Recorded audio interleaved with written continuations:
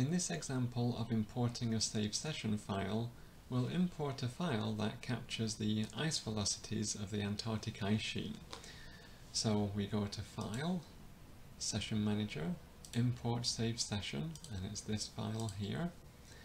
And GeoMapApp is currently in the Mercator projection, but it asks us to switch to the South Polar projection.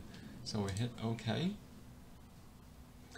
and the window has switched to South Polar, and these different data sets have been loaded. So we see the bright colours here are the Rignot et al.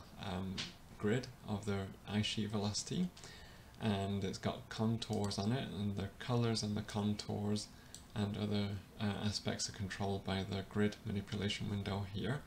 If we zoom out a bit, then let's see, we can see the whole continent. Let's turn the contours off for now, and we'll just move this window out of the way and move this one away, and we can see the different ice streams here as the ice sheet drains towards the ocean.